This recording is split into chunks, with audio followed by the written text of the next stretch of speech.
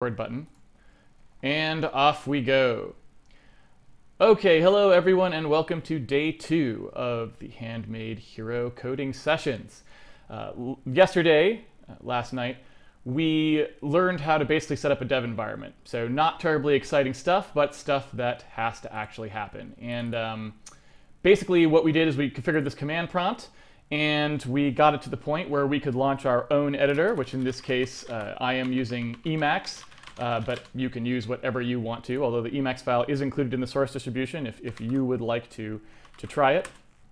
We started by making a little simple Win32 application here that just starts up and launches a message box. We made the make file for it, quote unquote, which is basically just a batch file that I wrote, which compiles something directly into a build directory where we can run it. And we learned how to launch the debugger, which is Visual Studio Community 2013, if you have not already downloaded it. And we can do stuff like step into our code and watch it run.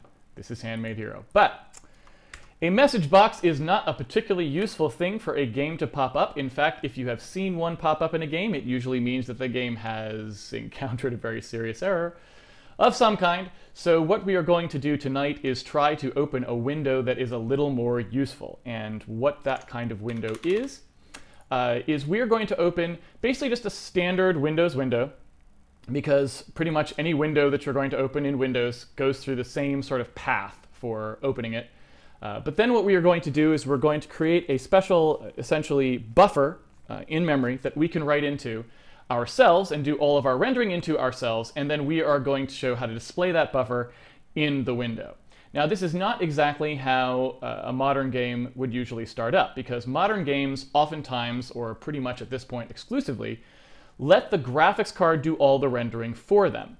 And while that is an interesting thing to do, and something that we will probably explore at the end of the series when we are strictly looking at performance optimizations and we want to do things like play around with all that extra power that the GPU gives us, it is not particularly good for educational purposes, because the GPU is basically an opaque resource where we have very limited insight into what it is actually doing to render the graphics for our game. In fact, a lot of the stuff is just flat out trade secrets that we can't even know. NVIDIA won't tell us, or AMD won't tell us how the card is even actually working unless we work there. And so that is the opposite of good for education. It may be good for competition in the industry, but not so good for education. So what we are going to do is we're going to write the entire renderer ourselves. And in order to do that, we need a way to display something that we have created rather than something that is created on the graphics card. Okay, so we'll get to that part a little bit later, but for now, the majority of our work is just going to be, how do we open a Windows window at all?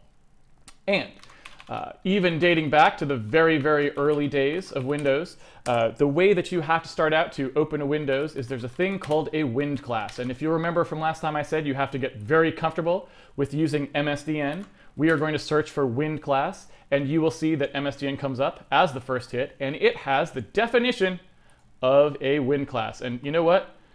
I still don't want to help MSDN improve right now. I'm on a live stream. I cannot take the time to do that. I'm sorry. So, looking inside the MSDN for Wind class, you can see that it is a struct, a good old C structure, but it's got a little extra decoration on it. And I'm going to take a quick second to explain what that is, since we will see it in all of the structs that we look up in MSDN. So, I'm going to cut and paste it into here. And you can see that instead of just a struct, like this is the declaration of the struct right here, if I actually cut it out.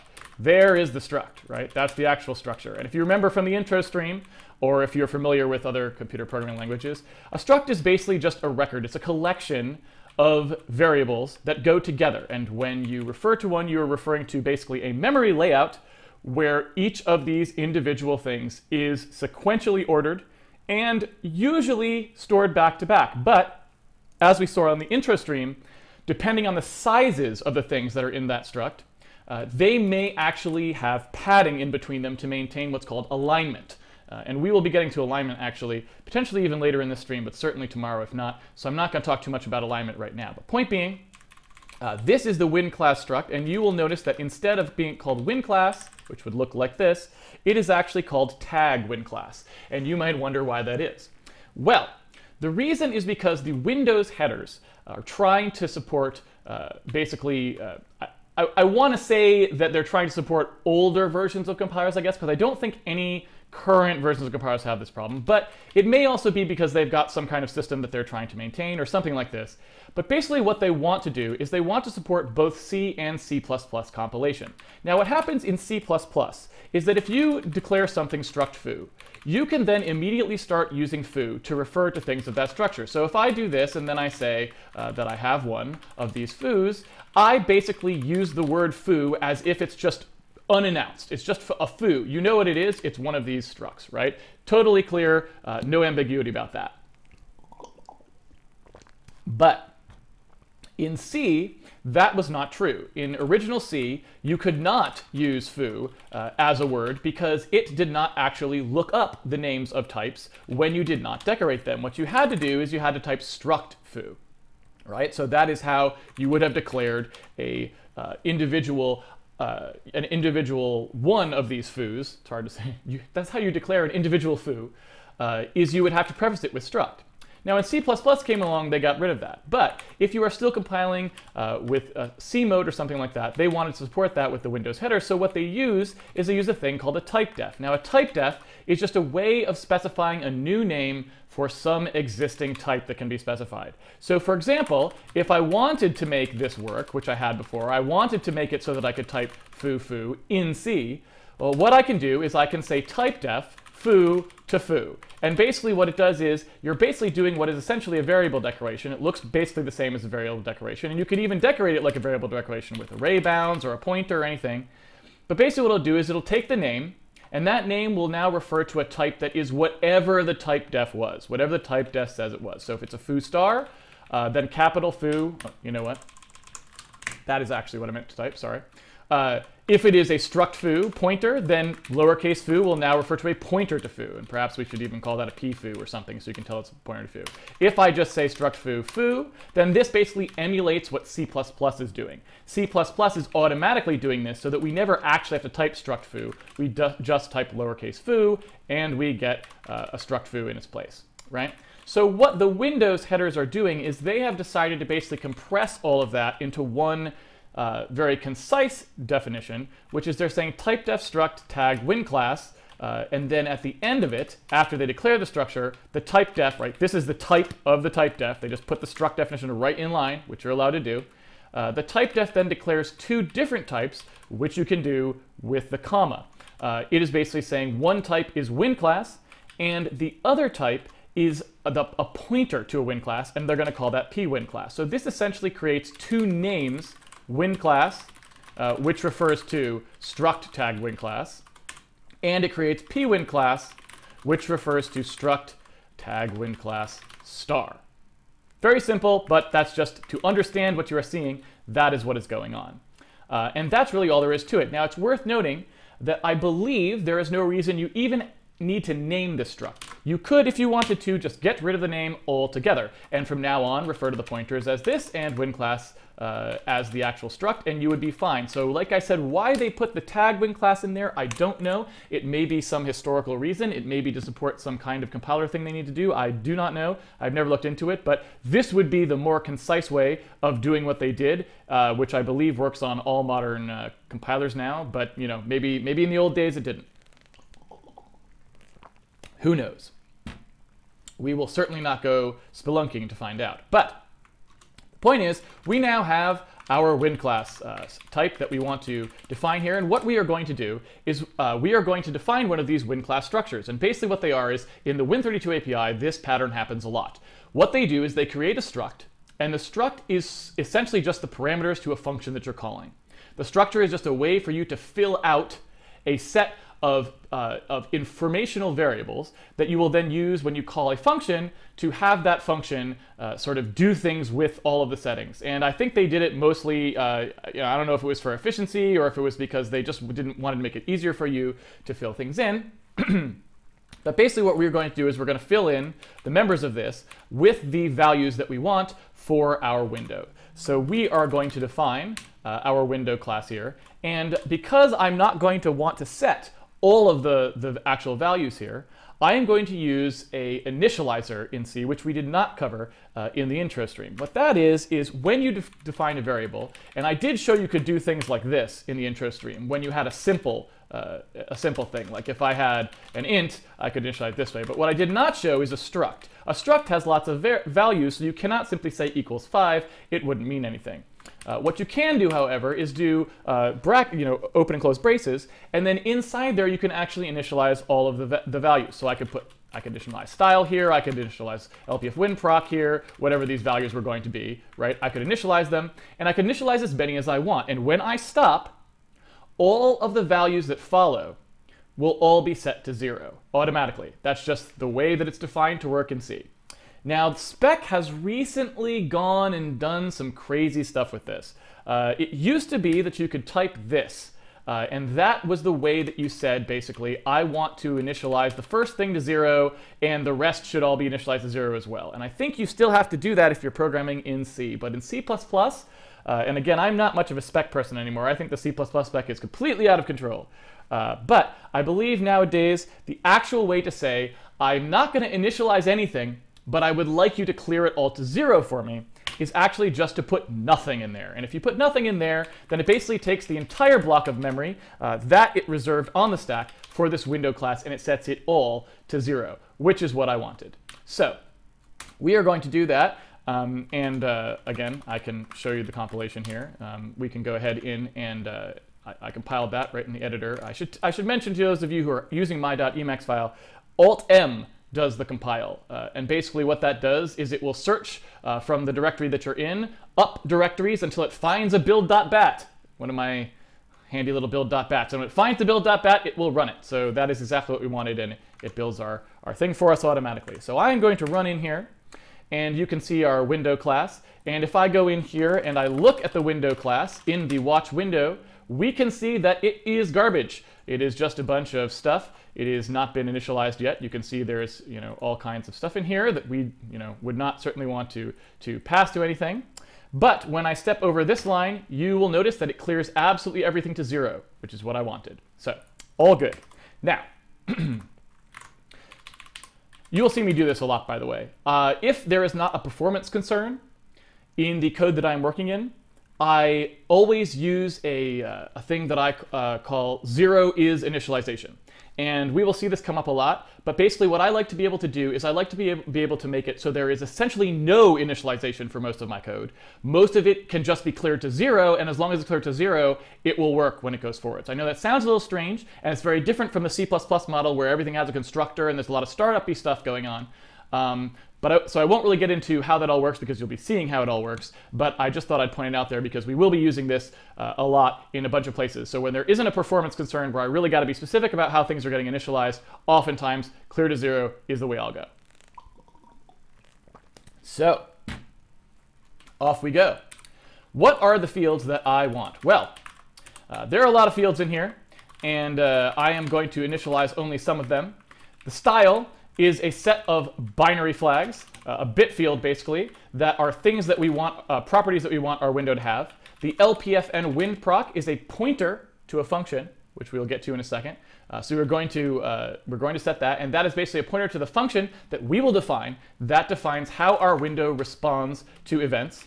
CLS extra is if we want to store extra bytes along with the window class based on our own personal bytes. We do not actually need to do that, so we are not going to use it. WindExtra, the same thing. It is basically allowing you to create extra memory associated with your window that you can use for whatever you want. Instance, I believe we will have to set because basically it needs to know what instance is setting the window. I don't know if you can short circuit that to 0 and not bother setting it, so I'm going to check MSDN. Handle the instance that contains the window procedure for the class. Looks like we probably do. There is no note on that. I don't know, and I don't want to tempt fate. But thankfully, we were passed an instance right here. This is the instance of our program. It gets passed to WinMain, so we can put that in there. And if we do not want to, this is a little handy trick. In Windows, you can always call the kernel, and you can ask it for the H instance of the currently running code, whoever you are. It is a function called getModuleHandle. and we won't really need to use it right now, but just so people are aware that it is there. If you do not have the H instance lying around, if you did not save it from WinMain, or you aren't the person who wrote the WinMain and you don't want to be, then you can call getModuleHandle, and instead of passing it the name of some exe or DLL that you would like to get a handle back to, you can actually just go ahead and pass 0. So basically, right here, you could call getModuleHandle 0. And that would actually work. But we don't need to do that because we actually got past our H instance. We might as well play by the tightest possible version of the rules. We are not going to set an icon at the moment, but eventually for our game, we probably will want to. So we're going to leave that out for now. We do not need to set a cursor because it's a game. It's not going to have the Windows pointer floating around on it. So the cursor is going to be left 0. We do not want it to clear the background of our window for us. So I'm going to leave HBR background unset. That is if we pass it what's called a brush. We'll kind of see what those are in a little bit later to clear the window for us. We don't want to do that because we're going to be doing our own drawing. Finally, there's the menu name, which is if your window is going to have one of those little Windows sort of style menus up on it. I don't even know who has those these days. Everyone's going with their fancy stuff. Okay, here they are. If you have one of these guys, that's how those get loaded in, one way that those could get loaded in. And we don't want that either. But finally, we need a name for our window class. And the reason that we need a name for our window class is because when we actually go to create the window, we will need to be able to pass this name again so that it can effectively create a window using the class that we gave it. Okay. Handmade, hero, window class. That seems like a pretty good name to me. Okay, so we are going to pass that, and now we just need to deal with these other 3 right here. So, like I said, always go to MSDN. There's no way you're going to remember all of these things. I don't remember all of these things, and I've been programming Windows for a long time. So MSDN is your friend. Always go back and look at it. It will tell you what you need to know. So let's go back here to the Win class. And in the Win class, we have style. It says it's a uint. And what a uint is that's basically just a type that Windows has defined using typedef, like before, to basically be a 32-bit unsigned integer. So that is basically just one of these, right? That's all it actually is. So we don't really need to worry too much about those. Windows just defines its own names for all the types, and we probably will want to do some stuff like that in the future as well, but that is exactly what that is there. So what you can see here is it says the class styles. This member can be any combination of the class styles, and it's clickable. You want to click that. In there, you will basically see a thing that, well, no, I guess they've added a double indirection now. We will go click on Window Class Styles again, and finally we get to the actual flags that you can set in this field for Windows. So, CS byte align client, basically this is the thing, this is old school. This has to do with display modes. You know what, I'm not even gonna say what a bunch of these are because we don't really need to know what they are. We don't need byte align client, we don't need byte align window. Those are basically anachronistic at this point. Class DC is something, there's basically a thing we're going to see in the future called a DC. We're going to see it very soon because we actually need to use it to draw to our window. Basically what a DC is it's a device context. It's something that Windows uses to sort of keep the state of drawing while we are interfacing with it to draw to our window. And so class DC, and there's also own DC, are both things that we sort of need to be aware of for what we are doing. Class DC and own DC, in our case, are actually going to do the same thing for the most part because we're only going to have one window.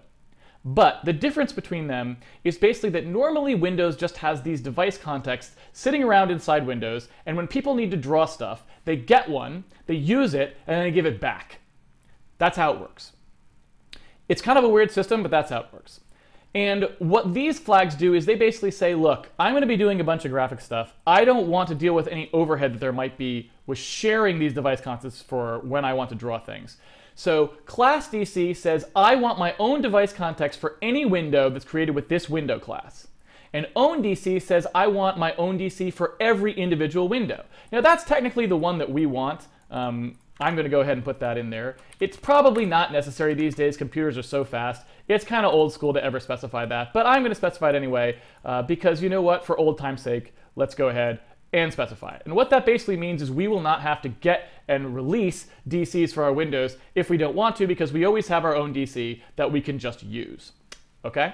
And class DC would basically have done that same thing because we're only ever going to create one window with this class, but it's kind of a little disingenuous because if we were going to create another window for some reason with the same window class, we would want it to have its own DC as well.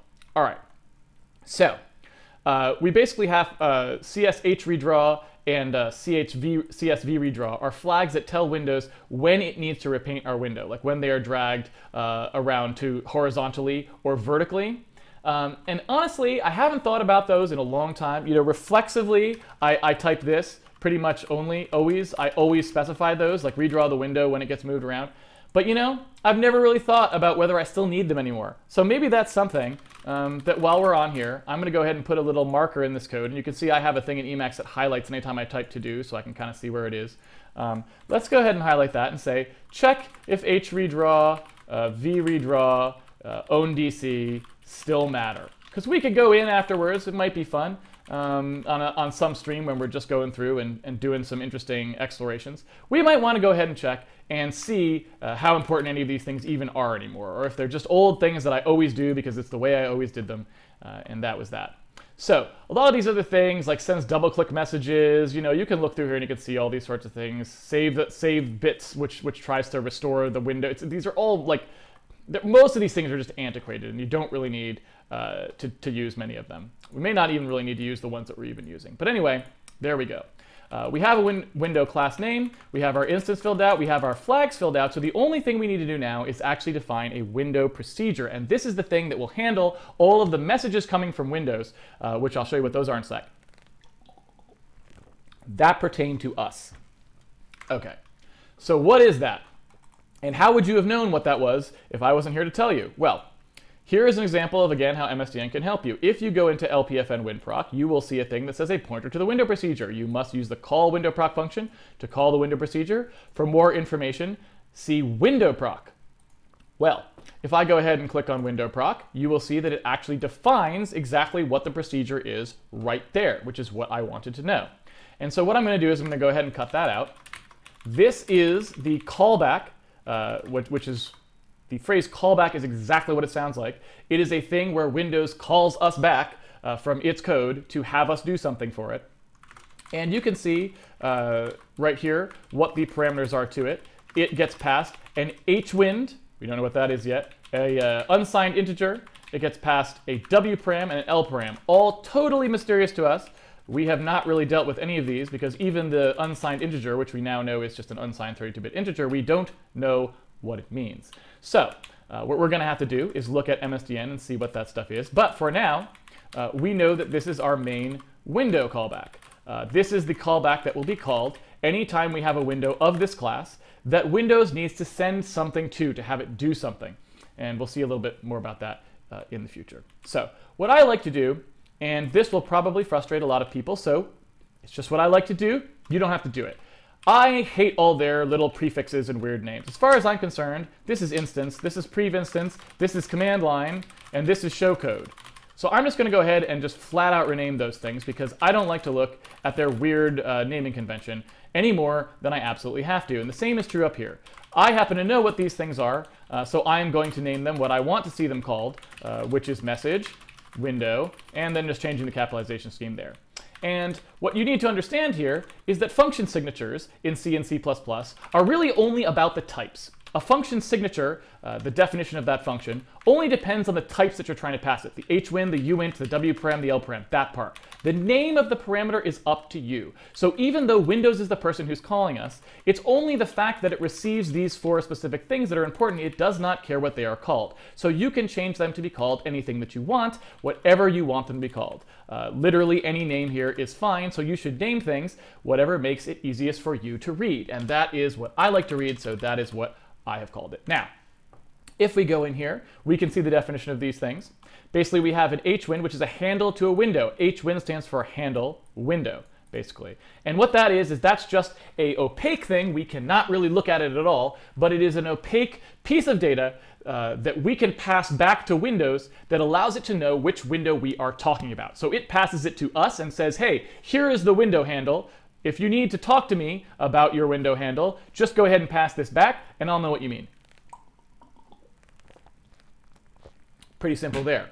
The uint the message. So basically what this is the message that Windows is asking us to handle. It is going to call us back with a variety of different things. And what we need to do is we need to go look at what those things are. So system-defined messages, here is the list. And basically, as you can see, over the ages, it has grown to be absurdly huge, the number of things that you can receive. Now, most of the ones that we care about are not these kind of things. Animation control messages, combo boxes, all this sort of stuff. Since we are not going to be using Windows hardly at all, we are basically just opening a window and then we are doing everything else ourselves, most of the things that we care about are very simple, basic window operations that we need to respond to. So they all fall under the WM category, and we will not really need much from anything else in here.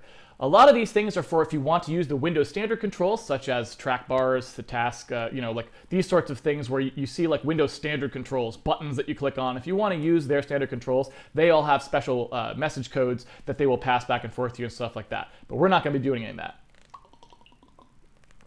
If we make a button, we'll be implementing it ourselves, so we don't need to call them. So we are going to be dealing in here. And at first, basically what we need is just our window messages. Excuse me. So I'm going to go ahead and look in here and see if there's anything in particular that we want to handle. I think we basically want just like a few simple things. Yeah. Okay. So the ones that I think we want to handle at start here, and I'm going to use the switch statement that I discussed in the intro stream. The switch statement, of course, allows us to take any value and switch to see basically if it equals any constant that we want to input. So here I am going to use these codes, which are defined in Windows, to be constants. They are specific numbers, basically, that will be used to say which message is coming in. And I am going to field, for example, the WM size command, which is when the user changes the size of the window. I am also going to field probably the WM destroy command, which is when Windows deletes our window. And also perhaps I will field the WM close message, which is basically what happens when the user clicks on that little X up in the corner of the window. And finally, I think I may also do, just at the beginning here, I may do activate app, which is basically a thing that lets us know whether the user has clicked in us and we are the active window or not. And now you'll remember I also said back in the intro stream, if the thing that we are switching on does not fall into one of the constant categories that we have defined using case statements, we can go and actually use a default statement to catch up all of the extra slack. Now, what you are seeing here, probably for the first time, because I have not used this in the intro stream, is the way that I write case statements, which is a little unusual. The way I like to write case statements is I like to actually put a basic block in there. Just define my own block. That is not required. That is the normal way that a case statement looks, and this is the code that goes in it right there. But what you will find if you use case statements often is that if you actually define variables in here, those variables will propagate out to the other cases because they are all in the same block, which is this one up here. So if I have an int x, I could refer to it down in here, even though I did not mean for that to happen, which could be a mistake that I would rather prevent. So I always bracket my case statements unless I have a really good reason not to do so. And then I go ahead and put the break outside. Most people put the break inside. A lot of times it will look like this. I don't do that. I just think it looks a little nicer if it just looks like a standard basic block and the break goes outside. I also find it helps to keep it from mixing with the other code accidentally, so that's the way I do it. Not really necessary. You can put that break wherever you want it. So, okay. Here we have the things that we are going to actually watch for. Right now, we are actually not going to handle any of them, actually.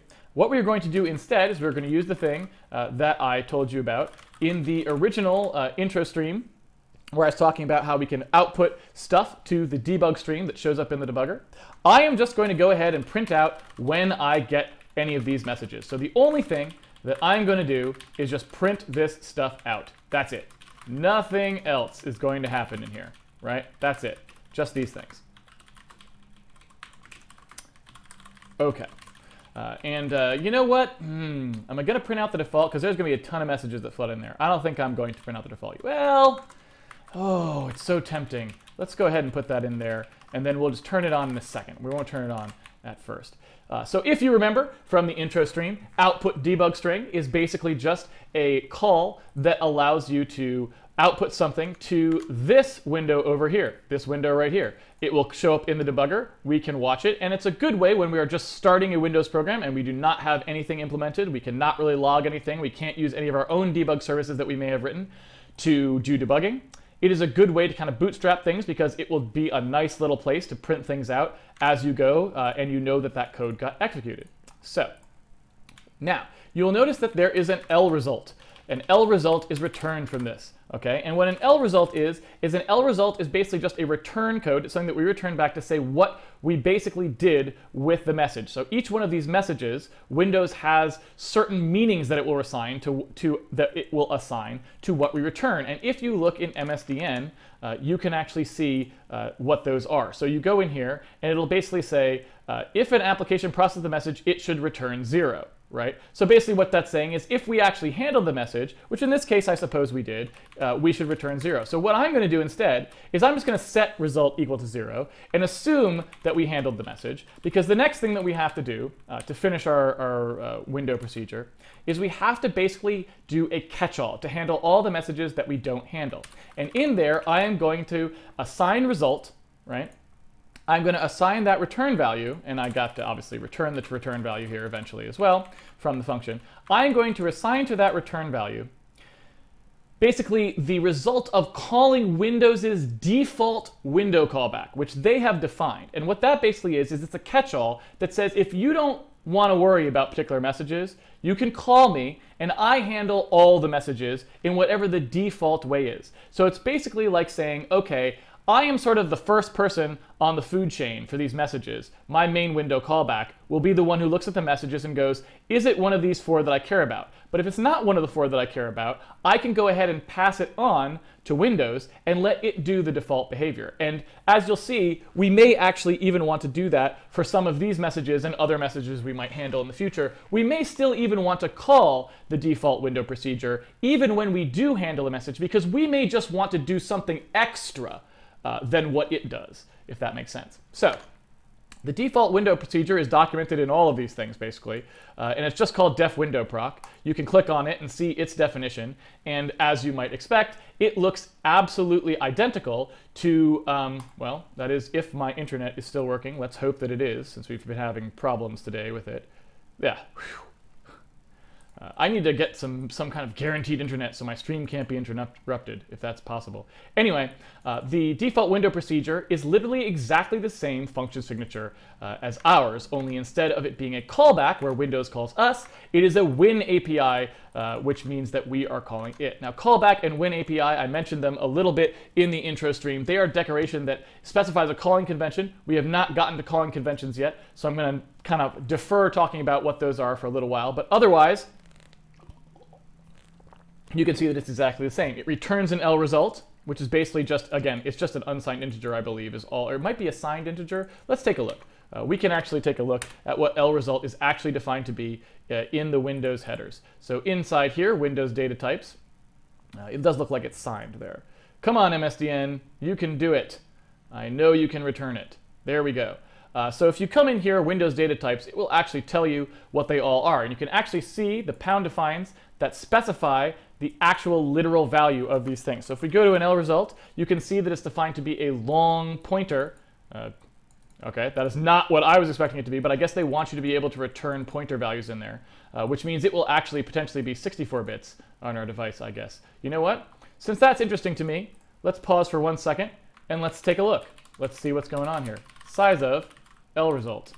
Oh, you know what? I don't even have to do that here. We can just go ahead and kind of pause what we were doing, right? All of this should still be valid code. Looks like valid code to me. So let's go ahead and build that. Everything builds fine. And I'm just going to go exploring. So we go in here. This is our, well, you know, I don't even think I need to do that. Let's go in here. Let's see if I can take it the size of it right here, or if it's because it's a pound defined. Yeah, there we go.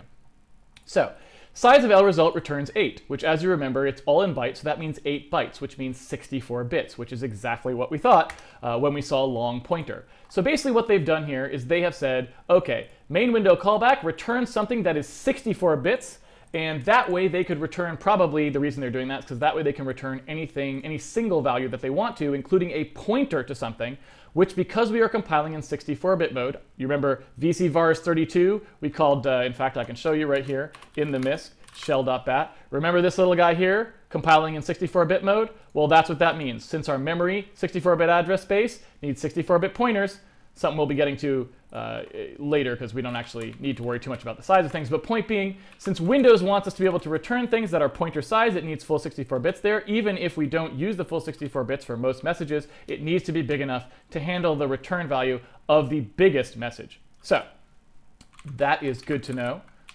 I think the last time I really seriously thought about window procedures, it was still in 32-bit windows, and those were 32 bits long.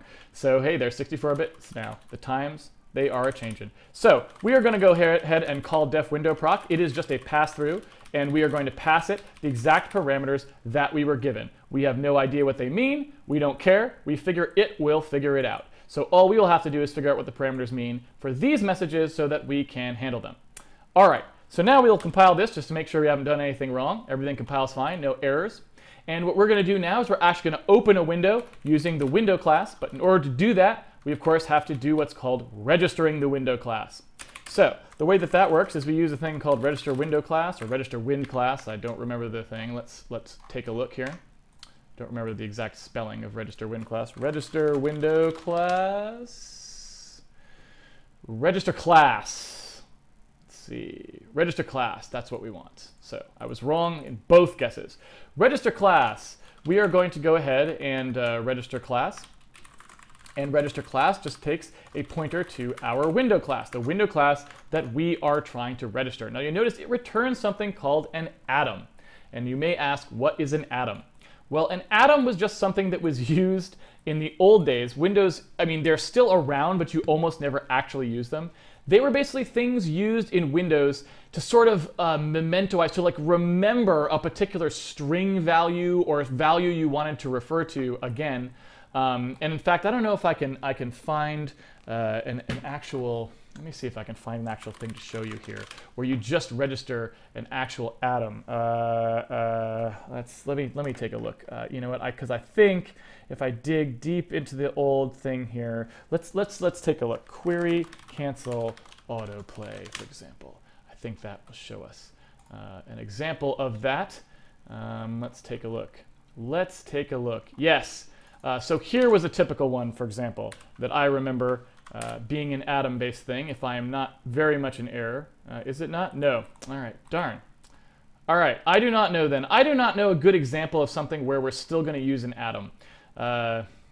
Racking my brain. I'm sorry I can't think of it. Someone in the chat probably knows, and it really isn't that important, so we're not going to dwell on it for now. But point being, we probably will not see atoms much at all. You used to use them for things like, and like I said, we're not going to use these, but you'd get an atom back if you wanted to register a named property that you could associate with a window and other things like this. But we have no need for any of that stuff, so racking my brain again, but I can't think of anything. Thought cancel autoplay might be one, but I can't think of anything that we're going to do besides this one call that actually uses an atom, and we're not even going to use the atom. We're just going to register the class, and that's all we're probably going to do. So we go ahead and register this window class. Registering the window class technically could fail, and so we could check to see whether when the atom comes back, at least I think that it can fail. Let's take a look. Function succeeds. Let's see. Function fails, return value is 0. So technically, if we want to, we can just double check to make sure that this succeeds. It never actually in practice fails. But if it does, you know, if we want to start being correct, once we actually build a nice little logging system and an error system, which we will be getting to later on, we may want to log that. Why not, for complete mistake? I don't know how we will ever test it. Probably, I guess we could test it by registering the window class twice, because I think maybe it would fail. Nah, it would probably just return us the same atom again. Well, I don't know. We can try. Anyway, once we register the window class, we can then create something of the window class. We can ask it to create a window for us, and this will be our window handle. We can call CreateWindow, and CreateWindow is a function that will create a window of some class that you specify. Now we might want to specify extra things to it. So there's actually two versions. There's the old version, which is Create Window, and there's a new version, which is CreateWindowEx, which has a few more parameters. So we're going to use the newer version, which is CreateWindowEx, which is just a sort of a newer version of it. And we are going to call that, oops, there we go. We are going to call that to create our window. So here we go, CreateWindowEx, there we go. And we are going to fill out, much like we did with the structure, even though this one is not structured. You know what, I'm just going to go ahead and do a rectangular kill there to get rid of all of those guys. There we go. So I'm going to use this to basically create the window, and I'm going to pass it all of the things that it asks for. Now, extended style is another one of those bit fields like we saw up here, where you OR together a bunch of bits that tell you what style you want. I don't think we want any of those styles just yet, but we can double check in here. Here's extended window styles that we can go in here. Again, MSDN being so slow is a real bummer. It is kind of slowing down the stream in an unfortunate way. So I'm actually going to sort of preload a few of those here. Okay, here we go. So the extended files, accept files if we want drag and drop. We don't really want that. Top level window in the taskbar, client edge, composited. I don't really know. Paint all descendants from bottom up order. Doesn't really seem like there's much here we want. We are not layer window. We don't need left alignment, scroll bars, empty no activate, blah, blah, blah, blah, blah, blah, blah, blah, blah, blah, blah. I don't think we need any of these right now. So we are just going to pass 0 as the extended style. The class name is, of course, the class that we just registered. So we're just going to go ahead and straight up pass it out of the struct that we had filled out before. The window name for now is going to be Handmade Hero until we have some other reason for changing that. And now we get to the actual window style, which we do want to specify.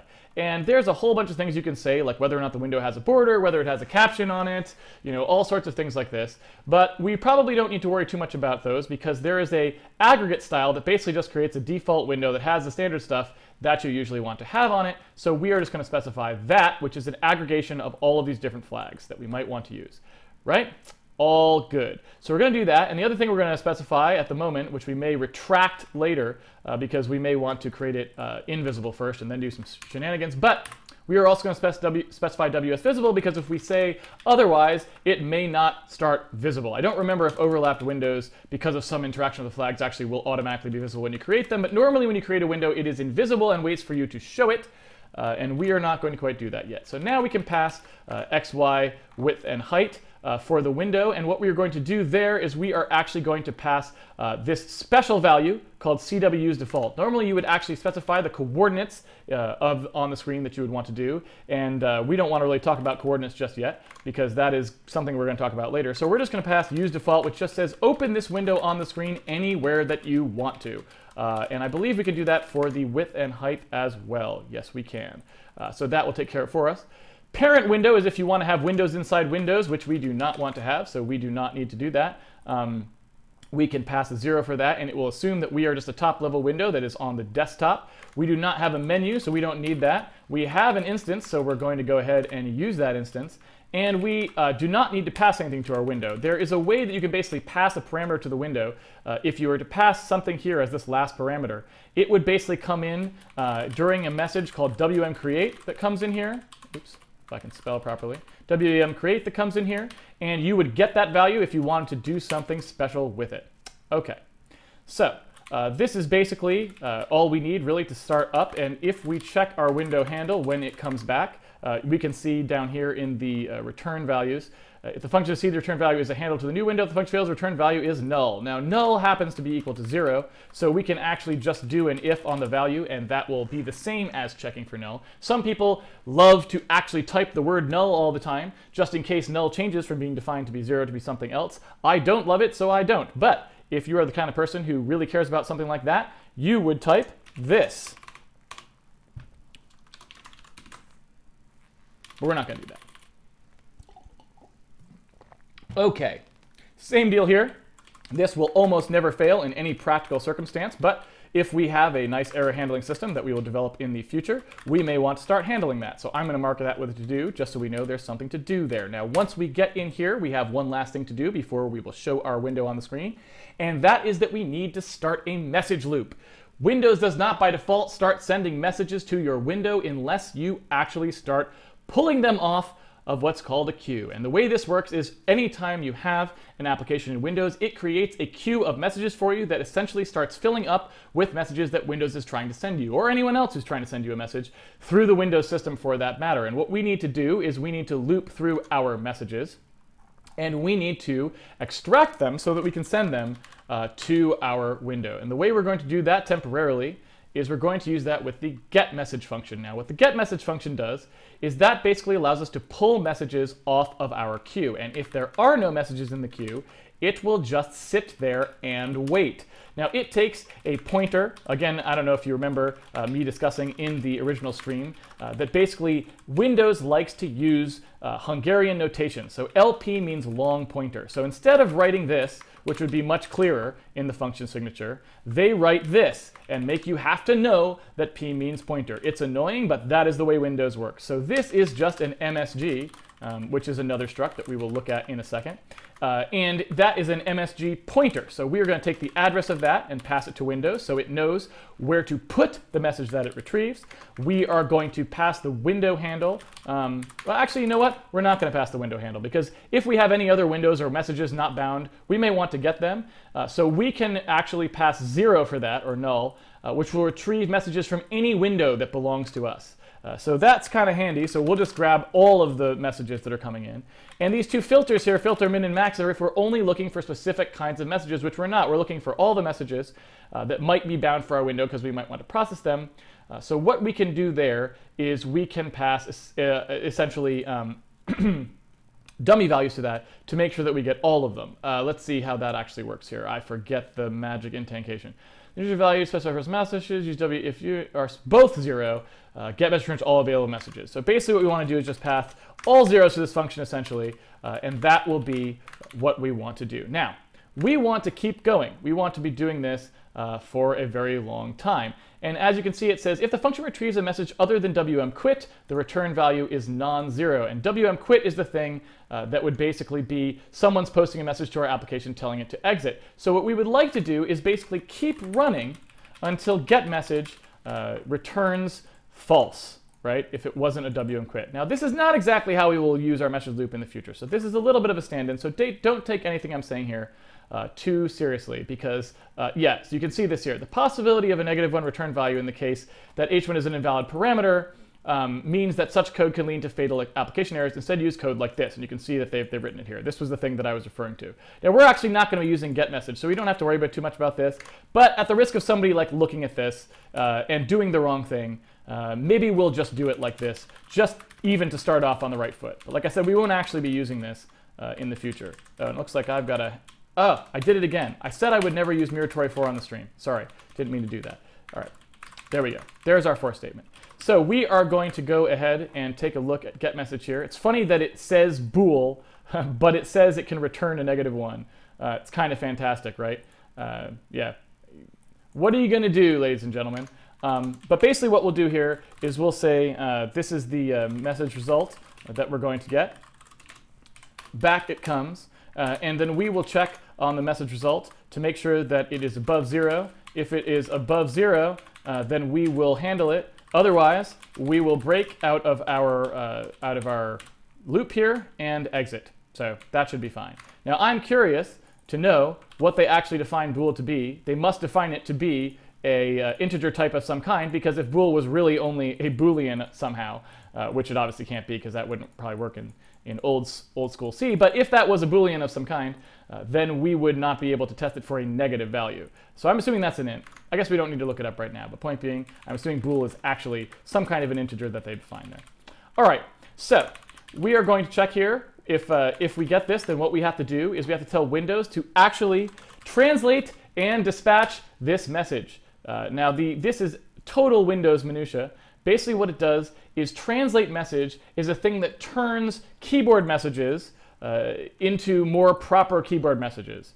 We do not have to worry about this at all right now, but we will have to think about it a little bit later, because basically what we have to do is we have to field keyboard messages in the future, and we will want them to be translated properly. Now, for games, it may never actually matter, but I'm going to stick that in there anyway. So ignore this for now. It's a thing that basically takes a message that came in off of the message queue, does some processing on it, and gets it ready to actually send it out. So here we go back to DispatchMessage, the function that will actually send messages to windows that have them. And you can see it's just a thing that, again, actually dispatches the message. Now, these things technically return error codes, but we have no way of actually handling the error codes. If Windows did not want to dispatch one of its messages, there's nothing we can do about it.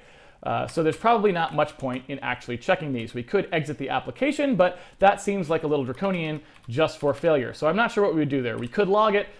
Maybe we could log it in the future, but I don't really even know if that's necessary. So this will go ahead and loop forever until we get back something other than a positive result from GetMessage. Let's go ahead and compile that. We have some undefined errors, undefined code there in CSU's default. So for some reason that was not there. Why? So I got that straight out of create window, did I not? So I wonder why that was not recognized. Did I spell it wrong or something?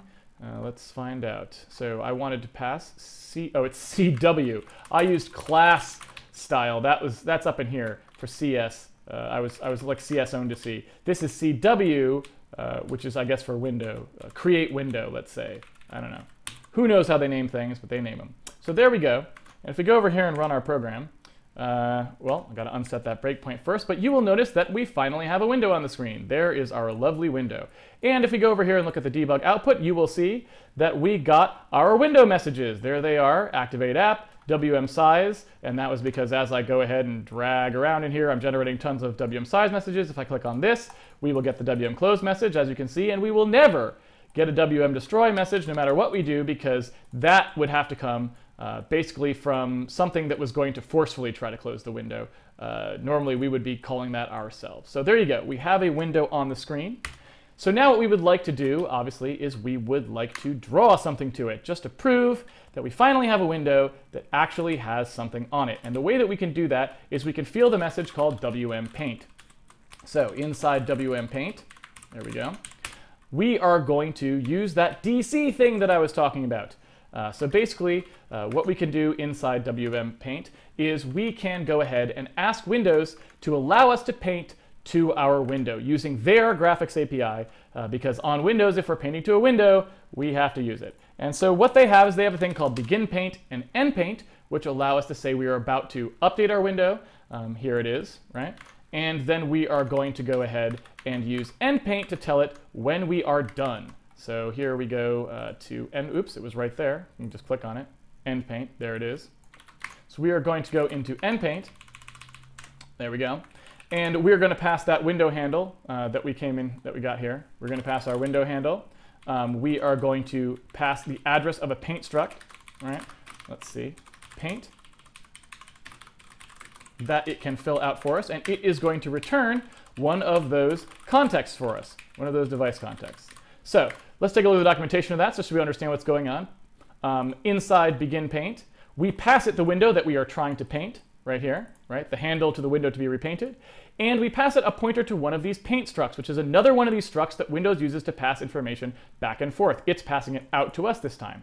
So what it's going to do is it's going to fill this out with a bunch of information that we need, such as a rectangle structure, which tells us where we need to paint, a thing which says whether or not it should be erased, this sorts of stuff, whether it's an incremental update, those sorts of things. We're not allowed to test those. Those are internal to the system, as you can see here, labeled that way. But we are going to go ahead and field that in a relatively straightforward way. So we're going to do that, and then EndPaint, of course, just takes the window and the paint struct back so that it knows which, just basically to close off the paint. There we go. So all we are going to do is we are going to do a PatBlt.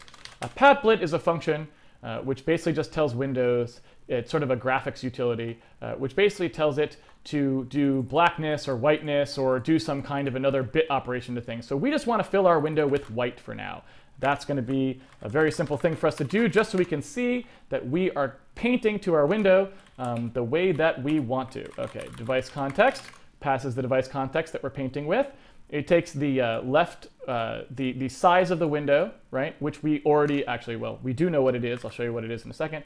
And then eventually it takes a flag that says sorry, a value, these are constants, right? Whiteness, blackness, DST invert. These are constants defined in the windows.h and assorted header files that tell PatBlt what kind of fill it should do to the rectangle that we are going to specify. Now, what is the rectangle? Well, fortunately for us, we actually know what the rectangle is because we got it back from BeginPaint.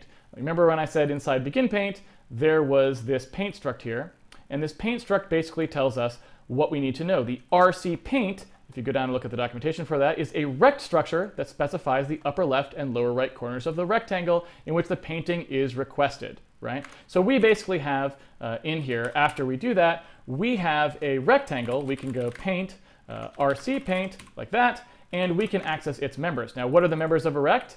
They are what you might expect. The left, the top, the right, and the bottom positions of that rectangle, right? So min and max on X and Y. Again, don't worry too much about coordinate systems. We'll be covering them in the next stream, or approximately even the stream after that. And they are longs, which are just yet again another definition for int. Windows has a ton of definitions for integers, depending on what size they are or what exactly they correspond to. But these are basically just integer values, as we will see when we step into this code. So when we did PatBlt, let's go back to PatBlt. When we did PatBlt, oops, that's the one we actually want. There it is. It needs a left, it needs basically the left, the top, and it needs the width and the height. But we didn't have the width and the height in our rect structure. We have the right and the bottom, which are maxes. So we have to subtract right from left and bottom from top to get that width. We want to see how big those are. So we're going to have to do that, right? We're going to have to do bottom like this minus top, right? And we're going to have to do right minus left in order to get those widths and heights that we wanted, right? Oops, backwards. Height is going to be that one, and width, right? And then we already know what our X and Y are, right? Because we already know that our X is this. And you know what? Should probably pass the ones that PatBlt wants. Those are longs in there, but they're defined as ints here, so we might as well convert them out to ints. Like I said, Windows has so many definitions for ints, it's kind of a rat's nest, and most of it's historical at this point. But what are you going to do? We have the X and Y for the rectangle that we want to paint. We have the width and the height, so we can go ahead and do it. Width, height. There we go. Nice and clean. See how we compile. PatBlt. Well, we know how to deal with this, right? I taught you in the last stream. If an import symbol is not defined, we go down to the bottom here. We take a look at who it was, and we grab that library. gdi32.lib is what we need for PatBlt. So we are going to go into our build.bat and stick it on the end. There we go. Compile and done. Now when we run, we should see a white window, ladies and gentlemen. Pretty nice, huh? It's lovely. Totally lovely. Absolutely fabulous. That is the best white window that I bet you I've ever seen. Now just to prove how awesome we are, because you know that we are, why don't we do something absolutely ridiculous here? Why don't we just do, sometimes we'll paint it with black, and sometimes we'll paint it with white. Because there was blackness, and there was whiteness, right? So what I could do is I could look at PatBlt here, go up here, and this is just a little amusing diversion. That's a D word that it wants as the last thing. So what we're going to do here is we're going to take our D word, which is our operation. We are going to assign it to whiteness, right? But I'm going to use the static keyword. Now what the static keyword is normally every variable is local to us, right? Every variable is local to where we defined it. Remember I said these blocks, these braces, the variables are local to us.